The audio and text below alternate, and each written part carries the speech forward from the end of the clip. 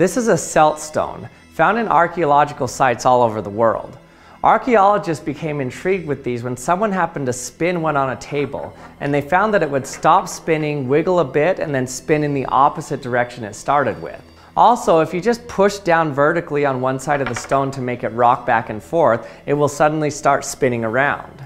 Now, these stones were typically used for axe purposes, but today we have a different name for something that has the shape that can make it reverse its own spin. It's called a rattleback. Let me show you how they work. The harder I try to spin it, the harder it goes back the other direction. Like, look how much momentum I'm giving this, and it just stops and then goes the other way, completely reversing the angular momentum. But before we do that, let me tell you about the sponsor for this video, Factor. Factor makes meeting your nutrition goals easier than ever by delivering fresh, never frozen, dietitian-approved meals right to your doorstep. If you're too busy doing science this summer, you need to try Factor. Skip the trip to the grocery store and skip the chopping, prepping, and cleaning up too. Factor's fresh, never frozen meals are ready in just 2 minutes. So all you have to do is eat and enjoy, and then get back outside and soak up the warmer weather. Also, if you're looking for calorie conscious options, you can try the delicious dietitian approved Calorie Smart meals with 550 calories per serving or less. Factor is now owned by HelloFresh, and with a wider array of meal plans to choose from, there's something for everyone. I love switching between the brands, and now my viewers can enjoy both brands at a discount with me. The meats are as good as if you just prepared them fresh and are so good even after reheating. Also, you can get quick meals without sacrificing your health.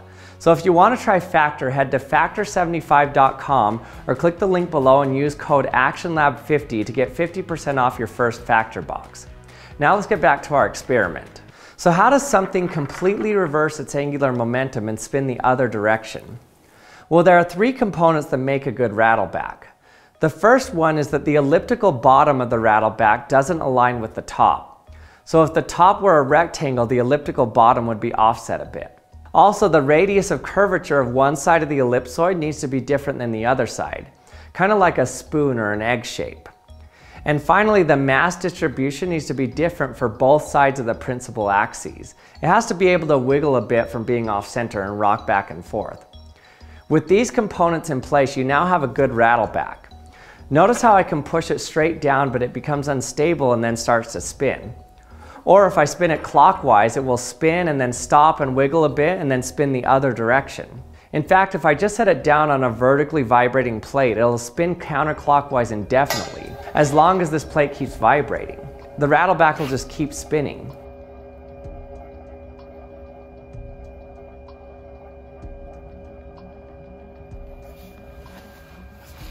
It's amazing how there's only vertical motion, yet somehow we're ending up with circular motion.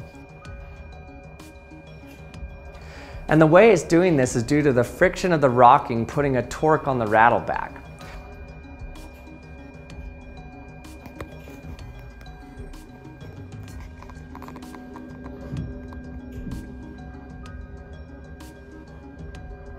If we look at this in slow motion, you can see how it starts out rocking back and forth, but then it kind of has this twisting motion where it pushes off of the plate, and that causes it to spin.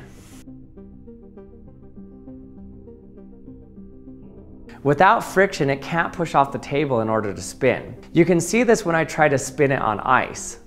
For example, I have a freezing cold aluminum block that I'm going to pour some water on to make a thin sheet of ice on it with low friction. Watch what happens when I spin it on it now. It can't reverse. But if you have too much friction, then the spinning stops before it can rock unstable enough to reverse the spin. And what's cool is these are actually really easy to make if you don't have one. You just need a spoon. If you just take a spoon and bend the handle so that it bends a little bit off to one side, then now you have a rattleback, which can reverse spins.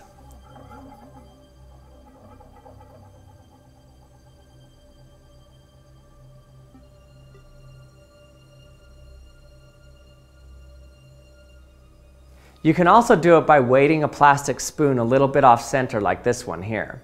You can see how we can easily make a reverse spin. And what's cool is sometimes, depending on the weight distribution, you can get it to reverse spin twice and go back the other direction.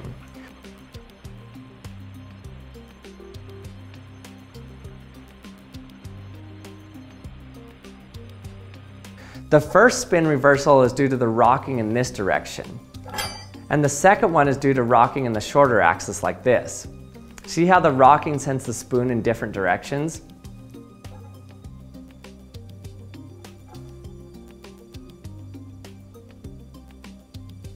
And thanks for watching another episode of the Action Lab. I hope you enjoyed it. If you did, don't forget to subscribe to my channel if you haven't yet. And thanks for watching, and we'll see you next time.